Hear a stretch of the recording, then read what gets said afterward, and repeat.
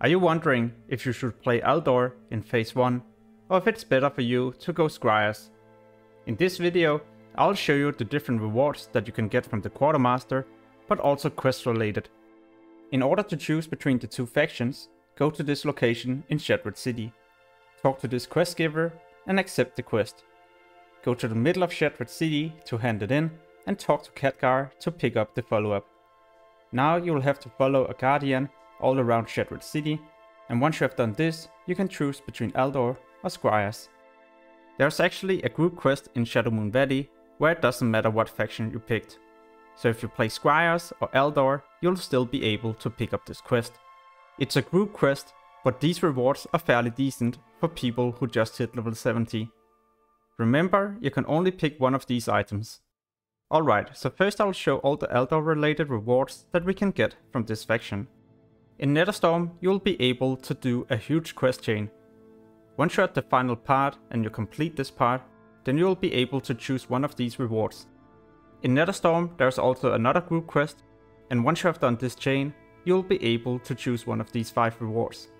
Most of these rewards are fairly decent, and they're good for so many different classes, and that's why I like to do this quest chain.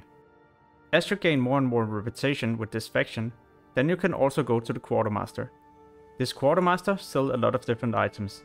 The epic sword is especially really good for rogues and warriors. The ring is also fairly decent, and so is the plate chest and the staff. The epic neck is not something a lot of people go for. Each faction also have some different shoulder enchants. In case you're not exalted, then another good option would definitely be to get the next Shrama shoulder enchants.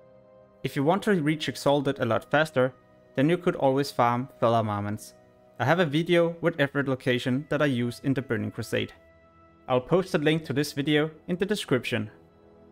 Next up is Scryers. Now I'll show all the related rewards from group quest, but also the faction itself.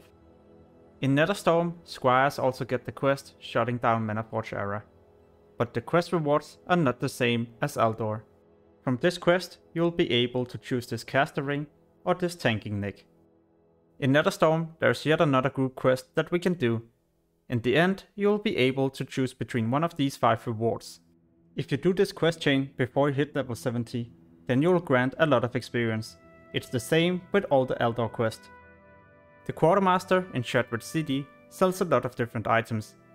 Most of these items are really good in the beginning of Burning Crusade, and some of these are even used in phase 2. Like I mentioned earlier, then Scryers also have some shoulder enchants when you reach exalted. You could even buy some green shoulder enchants when you're honored with Aldor or Scryers, but these are not anywhere near the same as the exalted ones, and most vanilla shoulder enchants are better than the green shoulder enchants from TBC. In case you would like to see videos like this in the future, so fast videos only related to the topic, then make sure to subscribe and hit the notification bell. As always, thank you for watching and have an amazing day.